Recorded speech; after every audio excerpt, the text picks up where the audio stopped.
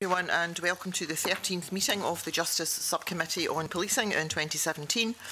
Apologies have been received today from Liam MacArthur. Agenda item 1 today is an evidence session on Her Majesty's Inspectorate of Constabulary in Scotland's review of the Scottish Police Authority. And can I welcome Derek Penman, Her Majesty's Chief Inspector of Constabulary in Scotland, and Gill, Imery, Assistant Inspector of Constabulary in Scotland, to the meeting. And Mr Penman helpfully provided the subcommittee and others with an embargoed copy of the HMI CS report prior to publication. And being provided an advance copy is a privilege that helps us with our work as committee members, and it is very much appreciated. And I was therefore greatly disappointed that the contents of this report appeared in the media before it was laid in Parliament. Can I invite Mr Penman to make a short opening statement to committee? Mr Penman. Thank you, Convener. If I can, thank you for your comments in relation to the embargoed report. If I may, just for a minute, just differentiate our report from a confidential document that was leaked to one that was embargoed and was effectively a public document. Also, from our perspective, we only embargo any documents really to support the convention of not publicising a report before it's laid in Parliament, and that's really the only reason and the only time that we would embargo that. And that's effectively to allow key stakeholders to be able to respond to the report. It's definitely not intended to restrict its contents or publication. We took a different approach in this time in terms of the 30 POS reports we have done previously and not had an issue with embargo, but I was very keen that a number of external stakeholders were able to see the report prior to publication, and also I was keen to make sure that we could facilitate that parliamentary scrutiny by your committee. There is a disappointment that the embargo was breached, more for the impact on others than on ourselves, because it meant people yesterday were forced to comment when they were expecting to comment today. It would be my intention to write to everybody who received an embargoed copy, really just to request that they consider their own document handling arrangements and provide assurances over future arrangements, just to allow me to inform my way going forward. But that was my intention to deal with that, and thank you for your comments. If I may move on, if I can thank the committee for its invitation to provide evidence on the inspection report into openness and transparency of the Scottish Police Authority, and also acknowledge and thank the committee for its scrutiny, and also that of the Post-Public Audit and Post-Legislative Scrutiny Committee. We have closely followed the evidence sessions and we've taken cognizance of the issues raised by members in conducting our inspections. As you'll be aware, I'd initially planned a major inspection of the Police Authority during 2017, but we received a request from the Cabinet Secretary for Justice on the 20th of April to bring forward elements of transparency and accountability. I'd like to take the opportunity to thank Audit Scotland, who has supported HMIC in our inspection work, and they have worked with my team and accompanied them on our fieldwork and also our interviews with board members and others. That approach is consistent with our statutory duty to cooperate and share information. As you're aware, my report was laid before Parliament yesterday, and copies have been provided to members in advance of this session. While the report contains a number of key findings, my overall summary is that there is a need for the authority to genuinely engage with its stakeholders and listen to the views of those with an interest in the policing of Scotland. I've previously commented that effective scrutiny of policing in Scotland is essential in maintaining both legitimacy and public confidence. The scrutiny of policing must not only be effective, it must also be seen to be effective. While there have been positive improvements under the current chair, the recent parliamentary scrutiny and media concerns over openness and transparency have, in my opinion, weakened confidence in the SPA and detracted from its ability to perform its statutory function. While I recognise and fully support the need for members to have private space and receive confidential briefings in support of their role, I firmly believe that the formal scrutiny of policing in Scotland should be conducted in public. My report welcomes the recent decision by the SPA to revert to holding its committee meetings in public and publishing papers in advance, but concludes that there is a need to listen to the views of stakeholders to maintain public confidence, and on this occasion I consider that the SPA has failed to do so until it has been pressed by parliamentary committees. The SPA must recognise the legitimate interests of Parliament, local authorities, staff associations, the press and the wider public in the scrutiny of policing in Scotland. Our report also looked at the issues arising from the recent resignation of board member Moy Ali and acknowledged that she has acted fully in accordance with on-board guidance. The report also highlights there has been acceptance by the chair that he did not deal with Moy Ali appropriately, and he has since made a public apology. I've also identified weakness in the current executive structures, and I welcome the recent announcement by the Cabinet Secretary for Justice that there will be a review of the way that the SPA board can be better supported to deliver its statutory functions. As I said earlier, the report acknowledges positive signs of improvement within the SPA board operations over the last 18 months. The relationships between SPA and Police Scotland have improved significantly, and the shared development of Policing 2026 strategy has been a major milestone. However, in my opinion, the effective implementation of the strategy will be critical in building a modern and sustainable police service, and this will require effective governance and the genuine engagement with stakeholders. Other developments, including improved financial reporting, investment in change management, governance of police call handling, and implementation of board and committee work plans, are all evidence of good progress that we've identified in the report. There's also a genuine commitment from the Chair and all members to support policing and drive improvement, and I would want to recognise that staff at all levels of authority are working hard and doing their best to support policing. Just finally, it's important, I think, to acknowledge that there has been significant improvements under the single service. The recent response by Police Scotland to the increased threat level to critical is a real example where the speed of response and the level of coordination would simply not have been possible under legacy force arrangements.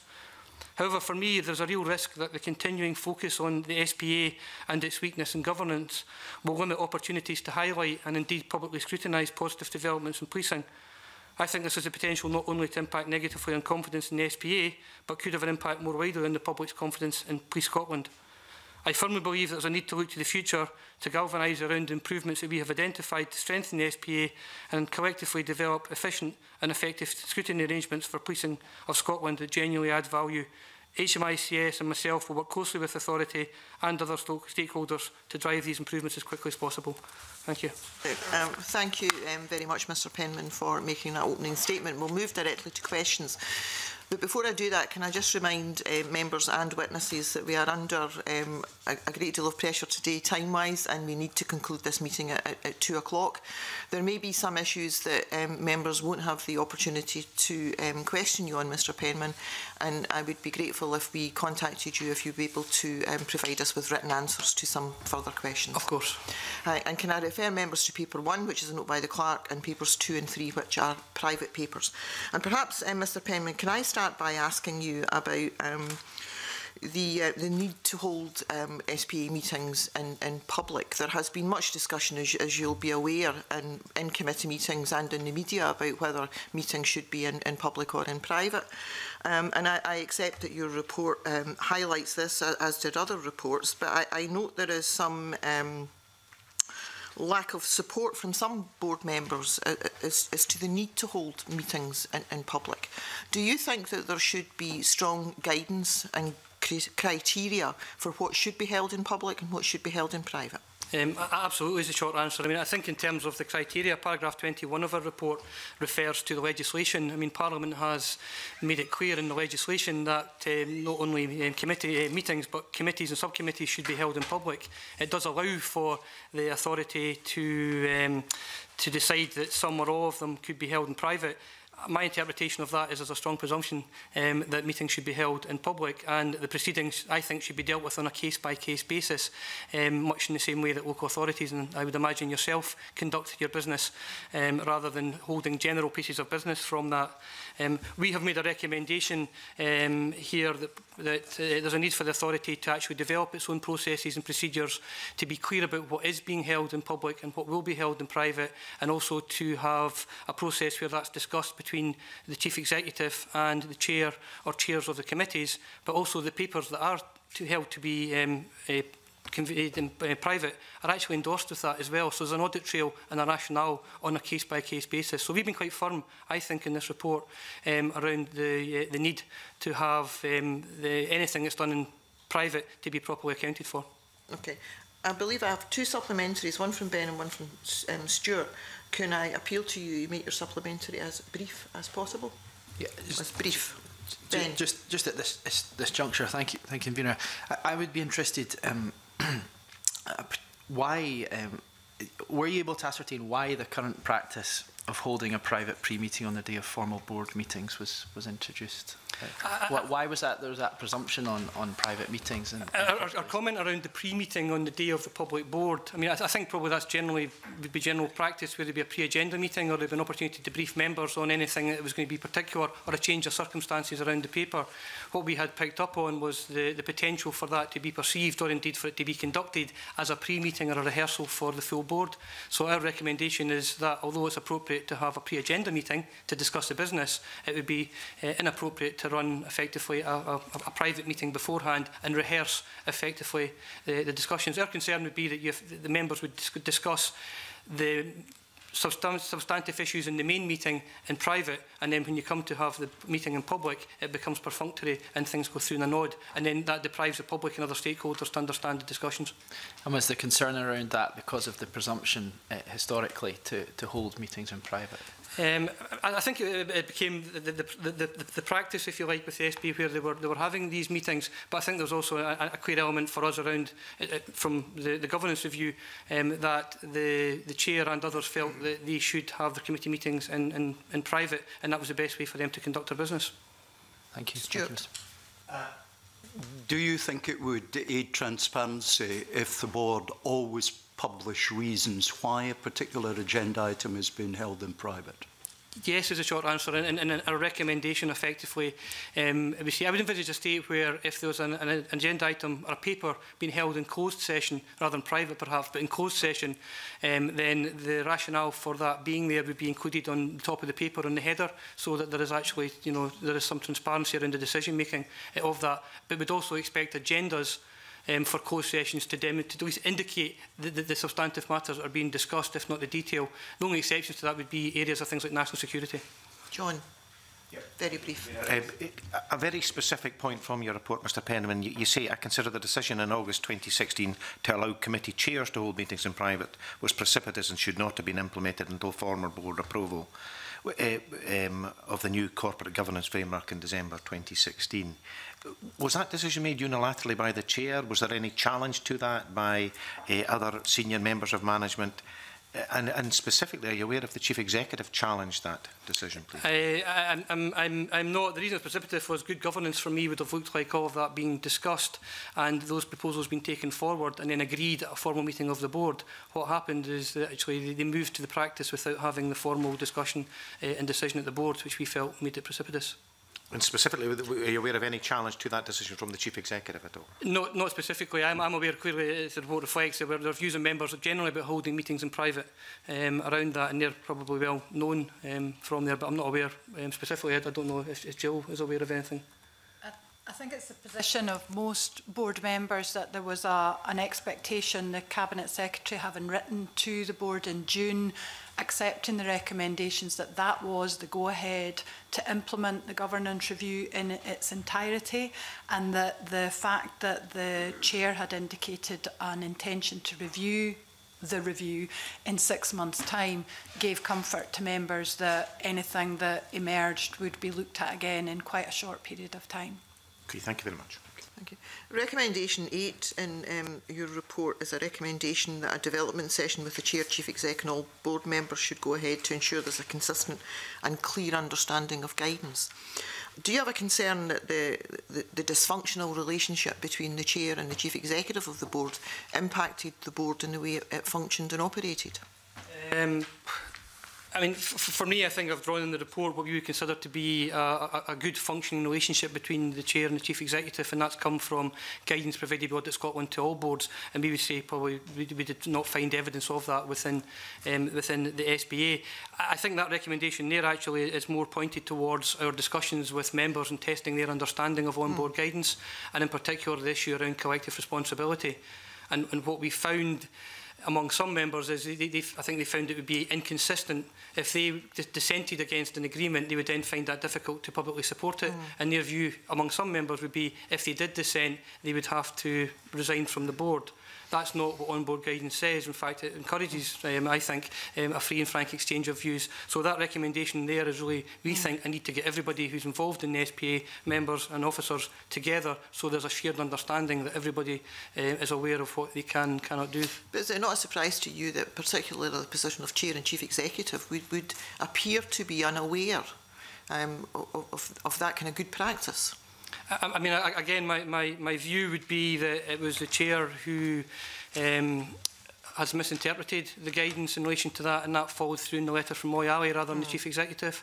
In fact, my understanding is the chair didn't discuss it with the Chief Executive and didn't give him an opportunity at that stage to say that the chair's interpretation was wrong. So I don't have the evidence to say that the Chief Executive's understanding of on-board guidance is wrong. What I do have evidence of is that the chair's interpretation of it was unduly narrow under those circumstances from it, and effectively that had an impact on, I think, his dealings with Moy Ali. Okay, thank you. Stuart. Thank you. I have some experience, both in my ministerial life and before I came to Parliament, of difficulties between executives and non-executives. I just want to ask, was some of the difficulty between the executive, chief executive, who's an executive, and the chair, who's essentially non-executive, due to a misunderstanding on anybody's part that one managed and the other had oversight? Yeah, again, I'm referring to paragraph 127 in my report that sets out about, being essential that the roles of the chair and chief executive are clear in the relationships. I don't think they were within the SPA. I think there was there's also issues in relation to the extent to which the chair and members would draw on the advice of the chief executive as well. There's also a wider issue that we identified in the report as well, which would be non-executive members effectively forming the role of executive members in some cases. So where board members are effectively doing the work of executive members, in many cases to fill gaps and to do the right thing, and are working hard to do that. But that's another thing that we have picked up on too. Very briefly, and just perhaps to close this off, does that therefore lead us to a position of that we need to go beyond simply codes of conduct to actually providing training to board members as to what it is like to be a non-executive, as distinct from perhaps many of the roles these people may have fulfilled in other parts of their life where they fulfilled an executive role, and moving to non-executive is a pretty fundamental transition that not everyone is readily capable of making. I think that's a very good point. I think on-board guidance, the training that Scottish Government have got should address that. There are perhaps some other issues in relation to maturity of Police Scotland at certain stages and the turnover of staff at director level within Police Scotland that is leading some of the non-exec directors to behave and fulfil that role. I would need to say I'm not criticising them for doing it or how they're performing it, but there is an issue, I think, about boring some of that until that stabilises. John. Oh, right, okay, thank you. It's not as choreographed as I thought. Right, okay. I'd like to ask you about the role of staff associations, Mr Penman, because you do allude to that in your report, and indeed a new phrase on me, the strategic engagement forums. Now, I understand that the Chief Executive initiated quarterly and 6 monthly meetings, and is that sufficient? It certainly wouldn't have been my relationship with senior people when I held a staff association position. And more importantly, do you know if this comes about as a result of engagement with the staff associations and unions? These are not my words, they're the authorities' words in terms of the forum, and I think the intention behind that was to create a structure where the Chief Executive, not the chair and the members, but the Chief Executive could actually start to engage with the staff associations. I think there's a theme throughout our report about the authority understanding and respecting the role that staff associations play in policing. As you know very well, Mr Finney, the Police Federation has a statutory duty around welfare, but also has a duty around efficiency of the service, and they're not necessarily a trade union per se, and they're not just about the terms and conditions of their staff, they are very much around efficiency of the service. And I know that the committee draws heavily on staff associations, and I know the reason you do that is because you want to understand what the issues are that are affecting policing. I would say that is the same approach that should be applied consistently by the police authority, by the chair and by the members. We found that our engagement with staff association has been very productive. Unison in particular, always provide us with a real quality information and product around that. So my short answer would be that it's critical that the authority understand the role of staff associations and engage with them fully. If I can push on, do you know if that structure was put in place following consultation with the staff associations unions at all? It may have been involving engagement with them in terms of that was what was looked at. I do know, though, in the report says that the staff associations do not think that is sufficient and are looking for further and more improved ways of engagement. It's very difficult to argue against having a forum to discuss matters, but engagement should be on an ongoing basis. And I wonder if it suggests a malaise that you need to put a structure in if a relationship isn't such that people feel they can pick up the phone. Because it is, of course, beyond welfare and efficiency. It is also, in many instances, when there's a substantive change in the workplace, it's a statutory obligation for consultation with the staff associations and unions. Yeah, and my experience as a chief officer in policing and others are that you would want to have an open door policy and a good engagement with the staff associations who are able to come and raise issues with you informally and give you the opportunity to deal with them as well. I mean, one of the issues for me in this was about not excluding staff associations from the committee meetings. Because there's a real value in them being able to attend that, to hear first hand. Having said that, the People Committee and the chair of that has introduced a process recently that is looking to invite staff associations, and rather than just to sit in the room and observe, she has asked them to come in, sit around the table and participate, not as members, but to be able to participate in the meeting, which I think is a very helpful way forward. Okay, thank you very much. Margaret. Good afternoon. In the report, it highlights the fact that there was concern about the lack of genuine engagement and a failure to respond to the concerns of stakeholders. Did you form a view of how this culture had allowed or was allowed to develop within the organisation? Sorry. I could maybe just start by talking about the feedback from board members, and there was a sense from interviews with board members that there was a huge task and that they were very committed to achieving improvements for policing, but that perhaps stakeholders, including media and the public, weren't recognised as part of the solution to addressing those issues, and hence this desire to get on with the task as they might have seen it, as opposed to engage and have the distraction of taking on opinions from elsewhere. I find that astounding, given stakeholders included the SPF, you know, who better to tell them and give them exactly the kind of information that they so desperately needed to hear in order to have the review. But if I could move on to, I mean, is that it, really? That was the reason why they thought they were best placed just to look at the issues themselves and move on, and stakeholders were really just a hindrance and an irritation? I think clearly board members wouldn't recognise that description at all, but there is a sense from their interviews that they were very committed to achieving improvements that perhaps hadn't quite recognised the need to include others in order to arrive at those solutions. Mr. Penman. There was also, in terms of the governance review, there was a group put together from various stakeholders. And there was evidence to show that the views were sought from those individuals. It wasn't clear how they then went through and were permeated into the actual outcomes from that. There was also an expectation among stakeholders, although they were initially involved in the detail of the implementation of the governance review, they weren't engaged any time after that. And there was certainly a degree of unhappiness among stakeholders that they weren't involved until such times as it was basically put as a done deal at committee. So again, I think, as I said in open remarks, the key learning from this is about the authority's ability to engage genuinely and effectively with stakeholders. And what recommendation have you put in place that you think will achieve that aim if they follow it? I think it's just a general theme without a report. We didn't actually dwell on an individual item for that. For me, I think it comes through a number of our recommendations about having that as a kind of key theme moving through from there. We didn't make a recommendation specifically about improving stakeholder engagement. I think it's implicit through our report, and certainly we will be looking for that and evidence of improvement in the various things as we move through. With respect, when the SPA is concerned, there doesn't seem to be anything you take for granted as implicit. But if I could move on, you mentioned media, and you described the board's decision to prohibit the media reporting prior to meetings by embargoing papers as not desirable or sustainable.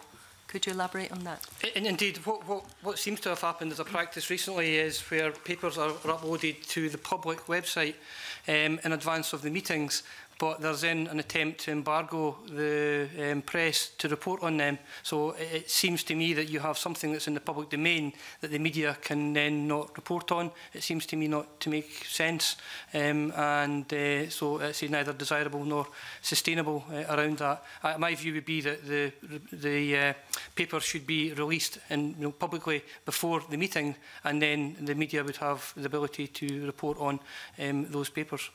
Can I suggest it goes a little bit further than that? The SPA decided to restrict the publication of papers on the same day at meetings, in part to mitigate against issues being played out in the meeting before the board had an opportunity to discuss it. What's coming through here is a real fear of the media.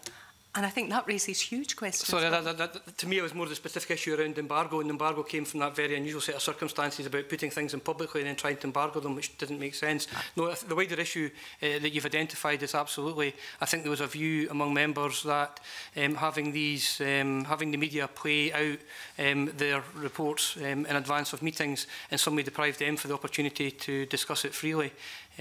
From that, and they didn't get an opportunity to play it. I have a contrary view. My view would be if these papers are out publicly, it gives opportunities to see what the media and others will make of those papers, and it can actually help inform their own decision making, would be my take. So I have a different view from where they are. As it is now, they have now agreed that their papers will be released in advance. Well, I think that's a healthy way to proceed, but it does raise questions about the qualities and the skills and the talents of the chair. When there seemed to be this fear of media reporting and to do whatever they could to circumvent that. So I put it to you, we're now looking at the third chair potentially of SPA, and for various reasons the previous two seem to have been deficient in many ways. Basic things like, have you experience handling the media? What kind of experience do you have engaging with staff? All of these things. Is it not now time then to look at how the SPA chair is appointed, which is currently by ministers, and think perhaps of having an appointment system more like the FOI Commissioner or the HRI Commissioner, Public Services Commissioner, where the presiding officer of this Parliament, together with the cross-party of MSPs, asks very pertinent questions, very searching questions on every aspect of the skills that the chair would provide. And I suggest to you it couldn't be any worse than the appointments that seem to have been made so far. Yeah, I mean, certainly we haven't offered a view around the extent to how the selection process would be. I see that'd be very much for the committee in Parliament to decide if that was something going forward. What I would say is that, I would agree with you that it's absolutely critical that the right person is recruited into the post of the chair with the right skill sets to take this forward. The selection process to that, I think, would be absolutely critical in doing that. Can I just ask, the members of the SP can appoint a deputy chair. Have they done so? Yes, they have. They've appointed, I think Nicola Marchant has been appointed as a deputy chair, which was done, I think, at their last public board meeting. But prior to that, they hadn't appointed a deputy chair. Was that a failing, do you think? I think they had discussed it and had decided not to do that. I think that my own view, I think having a deputy chair is helpful because it provides additional resilience to the chair and additional support for them. So I'm certainly supportive of the deputy chair role. It had been considered previously, I think, and discounted. And is there any view that perhaps Mr Flanagan should step down now and the deputy should continue instead? They're not discussions I've had, and wouldn't see them to be discussions appropriate for me around how it would be and how they would manage his departure from the organisation. But I think you did recognise you thought it was right that he had resigned. Yes, I mean, what I said in my report, again, it was recognising the general point that Parliament and the committee in particular must have confidence in the leadership of policing in Scotland. And if you don't have confidence in the leadership of policing in Scotland, then that presents, I think, real difficulties. Therefore, I understand why Mr Flanagan has resigned. I also welcome the fact that the Cabinet Secretary has agreed to expedite the recruitment process and do that as soon as he can as well. So yes, we've commented that within our report. Yeah, but in the meantime, Mr Flanagan remains in post. And what I've said in my report around that is probably looking at, given the nature of continuity potentially around some of the things that are ongoing just now, I suppose, provided that the replacement can be made speedily, for me it's a balance between having Mr Flanagan remain in post and bringing in interim arrangements to bring somebody else in later on, and perhaps it's about balancing those things together. But I think other people will be better placed than me to make those decisions. Thank you, John. Do you have a supplementary? Thank you, Convener. Mr Penman, you comment indeed it's your second of your key findings is, and I quote here, there is strong support for the Chair from all current board members. Now, given what you've just told us about Parliament and the committees having confidence in the leadership, what do you read into that? Because presumably that's a comment based on your findings subsequent to, well, it is subsequent to the committees taking the position they did.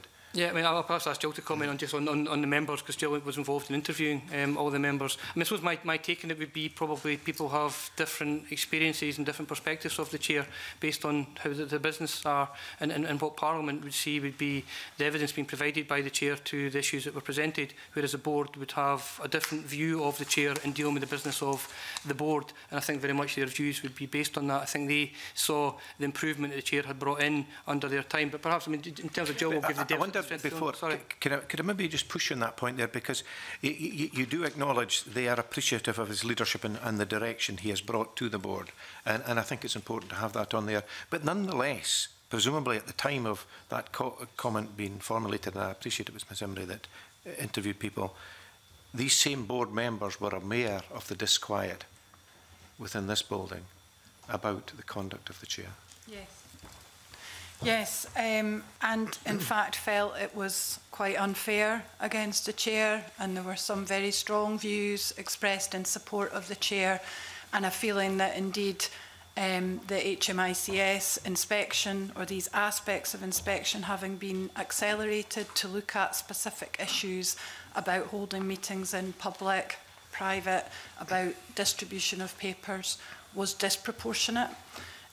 Whilst I would stress that all members of the board cooperated fully and were more than professional in all the dealings that we had, that our team had, there was a strong sense that this was not really necessary, and actually had very strong support, very positive feedback about the Chair.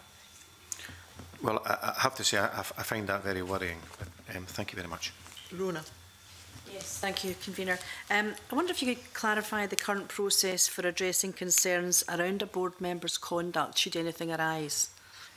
I think we identified that there's a gap in that. We would have expected there to be, it's either something within legislation, something within guidance, or something within the board standing orders would be the normal way in which these things would be dealt with. They didn't apply within legislation or guidance, so we actually asked SPA to provide us with what the guidance was in their standing orders, and they're not there, thus the recommendation for us coming forward. That led us to the conclusion, as you'll see within our report, effectively in the Chair's letter to Moyali, he effectively was looking to not appoint her to a board from there, which would take the view is in some form restricting her ability to act as a publicly appointed member. And I suppose we're looking to say, by what authority would you do that, and by which process would you be able to justify that or authorise it, and as an appeals process. That wasn't there, and that's why one of our recommendations are we think that should be there to be able to deal with that in the future. Yeah. Are you confident that the experience that Moyali had will not be repeated? And is there support for board members should they find themselves at odds with, with the Chair for any reason? Again, I think there's an important role for the Chief Executive in dealing with these situations where if there is an issue that has been around where the Chair has a concern around a particular member, I think that the Chief Executive as accountable officer has a role in both providing advice and also providing support around that. What we've said is there needs to be some guidance around that. In our view, there needs to be some right of appeal as well in terms of fairness, yes, that people can have an opportunity to look at that. Yeah, and are you confident that will be addressed as you've put that recommendation? I would think it would be highly unlikely the circumstance would arise again from there, and I'd like to think that if there was a case, it could be escalated and it would be picked up by the Executive, if not that, to Scottish Government. But I think it's something that has to be put forward early. I think there's also a role for other board members in picking this up as well, and offer challenge around some of these things if we feel that the actions are disproportionate or unfair, or to actually question or challenge the Chair. Again, I think a good performing board would allow some of that to take place as well. Well, clearly that didn't happen before, so hopefully it would happen in the future. I would like to think that our report and the work of the committee and others have identified the standards that are expected and how things should be dealt with. Okay, thank you. Stuart? Forgive my ignorance, because I suspect it's in the legislation or elsewhere where I could see it, but it occurs to me to ask, what's the process for dismissing a board member? Who does it? How is it done? My understanding from within, I think that's in the legislation, where I think the members are ultimately appointed by the by Scottish ministers, and I think there's an ability for Scottish ministers to demit them from office. So the actual removal, I think it's in a report actually, the actual removal of members is allowed for within the process. I think on board guidance would cover that as well. But in this case, it wasn't about removing a member. It was about effectively, in my view, restricting a member's ability to perform the function. Thank you. Building on Margaret Mitchell and Rona Mackay's questions, and focusing on recommendation 11 to that the SPA should, as a matter of urgency, review its internal executive structures and provide the necessary capacities to support the chair, board and authority to fulfil its statutory functions.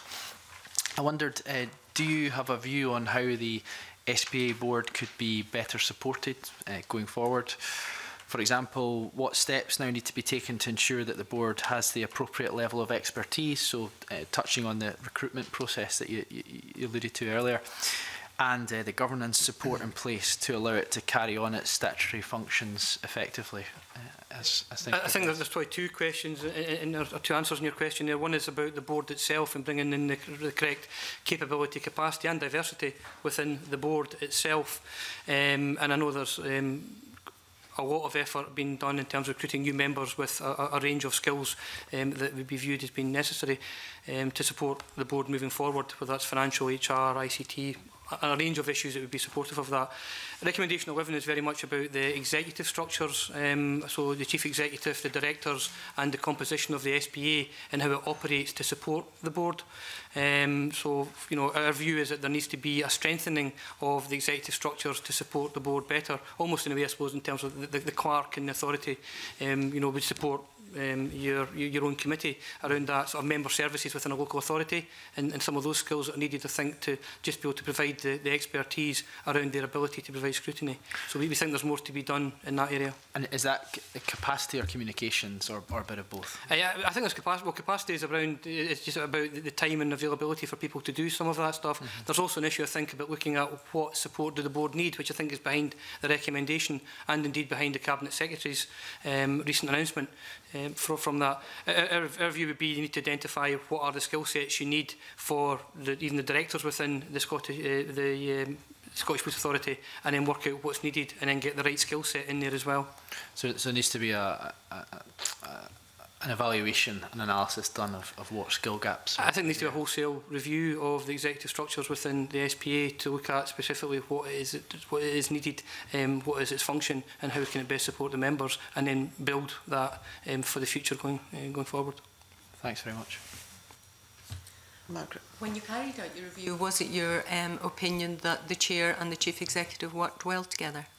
No, is a short answer to that, and I think, as I've said in my report, we identified elements of dysfunction in the relationship between the two, which I think, again, if I could refer you to the paragraph, I think, in my report, which sets out what we would consider to be good relationships, paragraph 127, we would find an absence of some of that. We would have, you know, a good example of that, I think, would be the Moyali situation, where I would have expected the chair to have raised his concerns with the chief executive, and the chief executive would then have an opportunity to have offered advice. That didn't happen. And I think, you know, that probably had it happened, it might have resulted in a different outcome from there. So for me, there are issues around valuing the relationship between the chair and the chief executive, understanding their roles in particular, and drawing on the expertise of a chief executive. The authority needs to have a strong chief executive, in my view, to support the chair. You say that didn't happen. Did Mr. Foley try to offer some advice, or was he happy just to do what he seems, in all fairness, to have done every time he's appeared here, sit quite quietly unless he's absolutely pinned down with a question? My understanding of the specific issue is that he was not asked by the chair prior to the letter going out. How far can an official go then in suggesting some advice in these circumstances? I have the view the Chief Executive as accountable officer and authority, and effectively the full-time professional who's there has a very significant role, you know, and I would expect them to be able to offer advice and guidance around the chair and actually work together as an effective team. The chair is is a part-time function, it's a non-executive role. So for me, I think the Chief Executive is a critical role within the authority. You know, I would like to think that the chair should, you know, a good relationship would be where the Chief Executive and chair are working well together and are feeding from each other in terms of their advice. So if the Chief Executive has seen something he thinks was a mistake, you would expect him to privately say, this is my opinion, of course it's up to you to make the final decision, but this is my opinion, the reasons why. Yes, yeah, I would. I think it would be a good functioning relationship between Chief Executive. I think if it was something that was significant and would have an impact on the authority or the policing of Scotland, I think it would be incumbent upon the Chief Executive to have the same view with other members and actually, you know, have an ability where that would be shared with other non-exec members and the chair, and perhaps have a discussion with them in relation to, you know, what the issue was. So good would look like a particular issue being aired by the Chief Executive with the chair and with other members, to then allow other members to form a view and support the chair or assist the chair in his decision making. I think it would be helpful. You mentioned a number of areas where you would expect the Chief Executive and input. You gave the example of the Moy Ali situation. Could you outline the other areas that you think the Chief Executive should be strong and have an input? I think just generally, I think the Chief Executive should have a view of all the businesses coming to the board and is able to offer a view to the chair and to members and offer expert advice to them on that. And without getting drawn into lots of specifics, you know, I think the Chief Executive should, you know, is effectively there to run the SPA from the executive side with the direction of the board. So I would expect the Chief Executive to have discussions on most issues with the chair and on most of the substantive business that the board would discuss. Forgive me, in your original answer, your first answer to me, you mentioned a specific paragraph and things. Oh, sorry, no. So paragraph 127 is from Audit Scotland, and it basically describes what is seen as being, you know, an effective relationship between the chair and the Chief Executive. For me, that was just talking about that is what Audit Scotland would demonstrate as being what good looks like with a Chief Executive and a chair. And you agree with that then, obviously? I agree absolutely with Audit Scotland, and I say there's probably absence of that within what we saw in the Police Authority. Okay, thank you. Supplementaries from John and then Stuart. Thank you, Convener. Mr. Penman, we're grateful for your report. It's very comprehensive. I think its layout lends itself to evidencing all the points you've made. You and your staff have had the benefit of more regular contact with the Scottish Police Authority and indeed the individuals. Do you have confidence in the Chief Executive of the Scottish Police Authority? My position around the Chief Executive is that there needs to be an effective relationship with the chair, and they need to have the skill set that's necessary for moving on policing in the new structures and reviews. I would hope that the recommendation that we have put in place, which is to look at the executive structures within the SPA, will also look at what skill sets and things are required from that and determine what the best mix of team and staff would be. Well, separating the individual from the role and to push a bit further, you could be saying this has identified a training needs analysis for the role. For me, it's probably identified two things. It's identified, in fairness to the individual, it's identified an issue with him and his team where, because of abstractions of directors and in some respect I think confusion among various roles within the SPA at director level, that the Chief Executive has limited capacity. He's very, very busy. He's doing lots of different things and it's been spread quite thinly. So there's an issue around his capacity to be able to deal effectively with the work that he has. So if that was addressed, then that would have a positive impact. There's also, for me, something around the relationship between the Chair and the Chief Executive, which has to be effective in the discussion to Mr Mitchell's question earlier.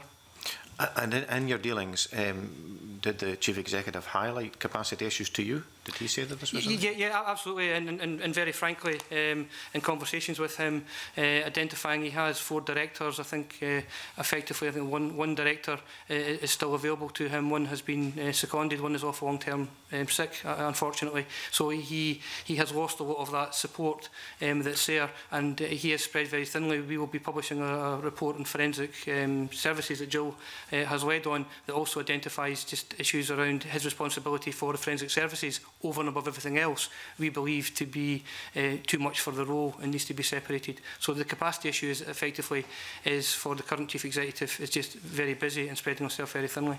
And was he proactive in highlighting capacity issues, or is it just in reaction to? No, in fairness to Chief Executive, in the conversation, he's been clear to us around the kind of capacity issues that he has. Yes, no, sorry, I meant in advance to others. Do you know if that's been raised? In terms of conversations with board members, I don't, but I don't know. The Cabinet Secretary, perhaps? I don't know. Okay, thank you. Are you aware if stakeholders have confidence in the senior management of the SPA? Probably a question best led to them. I think they certainly are unhappy with the level of engagement that they have currently with the senior leadership of the SPA would be probably as much as I'd be able to answer based on our inspection. Okay, thank you. Stuart. Mine's a relatively mechanical question. I just wanted to know if there's a formal system by which the non-execs and execs know what each other are actually doing. In particular, if a non-exec, the chair, for example, issues a letter, how does the chief executive see the copy of that letter?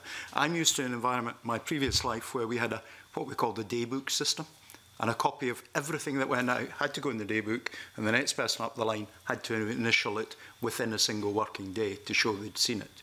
Is there an equivalent formal system by which people who are making the real decisions, whether exec or non-exec, are aware of the communication activity and the decisions that each others are making? And if there is not, would you care to comment as to whether there should be? Yeah, my view would be that I'm certainly not aware of a process, and one of our recommendations is actually about looking for them to improve even things like their minutes and their record keeping of their minutes, the retention of them and doing them. So I think there is definitely an issue around communication. I think the issue in relation to my own letter, for example, probably highlighted where a letter coming into the organisation wasn't circulated to members. And I understand, you know, that there is now a process being put in place to ensure that happens again. But so I would agree, yes, there needs to be a process by which there's better exchange and people are clear what their roles are. Do they have a register of things they receive, such as that, which you would think might be an important communication? Not that we didn't look at that specifically. I mean, they absolutely will have administrative processes in place, but that's not quite going to the same point. Okay, thank you, Commissioner. Thank you. As there are no further questions from members, can I thank both of our witnesses for coming along today. We really appreciate you taking the time to come along. We have covered a fair number of things today in a very effective and quick manner, and I do appreciate that you have done that. If there are any further questions that arise, I will contact you, and if you could perhaps respond in writing to the committee on any further issues that arise. So thank you again. And can I now close the 13th meeting of the Justice Subcommittee on Policing in 2017, and the next subcommittee meeting will be on Thursday the 14th of September. Seems a long time away, a long time away. Thank you.